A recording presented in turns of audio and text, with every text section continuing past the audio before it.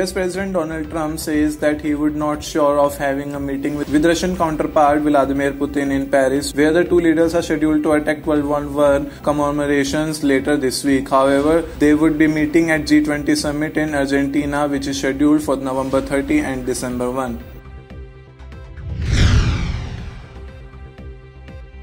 The rules championed by Democratic former President Barack Obama intended to safeguard equal access to content on the internet were opposed by Trump, a Republican. The net neutrality repeals was opposed by internet companies like Facebook, Amazon, and Alphabet Inc.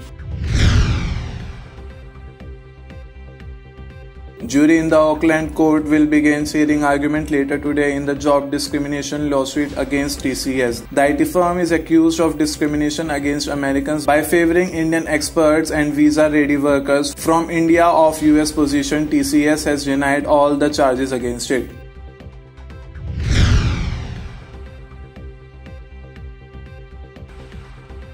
The US warned companies globally that they would be subject to several penalties if they continued to have sanctionable commercial transactions with Iran, as it triggered the noises around the Iran regimes with a set of thoughts ever American censored.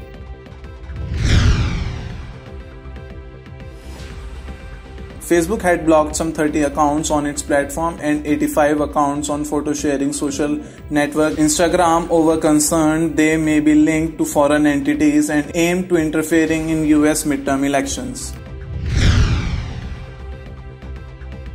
Prime Minister Justin Trudeau wanted his government's and new legislation on pay equity at Conference of Female Business Leaders in Montreal on Monday, and was pressed about how Canada will respond to the major corporate taxes reforms in US. St. Francis Xavier's University says that cryptocurrency mining was the culprit behind the attempt of cyber attack that forced the schools to shut down its network for 4 days last week. Cryptocurrency mining is a process by which digital currency transactions are recorded, verified, and stored in public ledger called blockchain. The newly struck Northern American trade agreement will lead more American dairy product into Canada, and while it has yet to refine, it's already putting at least one MP from the governing Liberals in an awkward spot.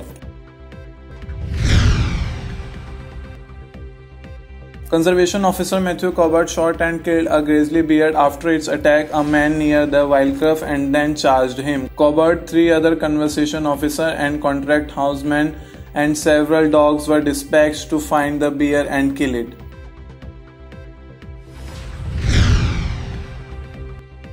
A Facebook video showing a verbal altercation between a group of men and RCMP officers in creating a huge amount of backlash on social media. According to the RCMP, 2 members originally responded but called a backup when a 10-man shooting off a firework became aggressive.